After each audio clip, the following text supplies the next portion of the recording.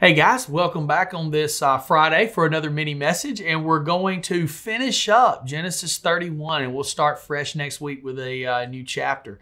But it says here, Laban continues in verse 51, "See this pile of stones, and see this monument I have set between us. They stand between us as a witness of our vows. I will never pass this pile of stones to harm you. I mean, you must never pass these stones or this monument to harm me." So that's like I talked about yesterday. We're setting up that boundary. And notice that passing it, we're talking about harming each other.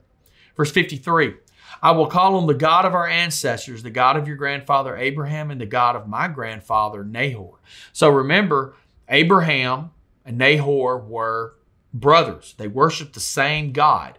Now, I don't believe Laban really worshiped God, but his grandfather did. And he's calling there on him, as it says right here after that, it says to serve as a judge between us. So it then continues. "So Jacob took an oath before the fearsome God of his father Isaac to respect the boundary line. Then Jacob offered a sacrifice to God there on the mountain, invited everyone to a covenant feast, and after they'd eaten, they spent the night on the mountain. Laban got up early the next morning, he kissed his grandchildren and his daughters and blessed them. Then he left and returned home and praised the Lord, never to be seen again."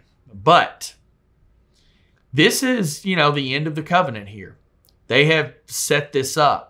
And there was a lot of wisdom in having separation from Laban. And sometimes this is true, with families, with married couples. Sometimes it's kind of good to move away from the in-laws and, have a little distance sometimes. That can be a, healthy thing, depending on what those relationships are like. Because the Bible's specific, that a husband will leave his father and mother and be joined with his wife. So they're the new family. So that's, an important thing to have happen there. So there's some wisdom in that. And Laban and Jacob had more problems than most families, and they definitely needed some distance because Laban had consistently taken advantage of Jacob. The tables were turned. Jacob over the years had taken advantage of his father. He'd taken advantage of his brother. But now he's got a guy way worse than him taking advantage of him. So Laban departs. He has this proper goodbye. He says goodbye to his daughters and his grandchildren.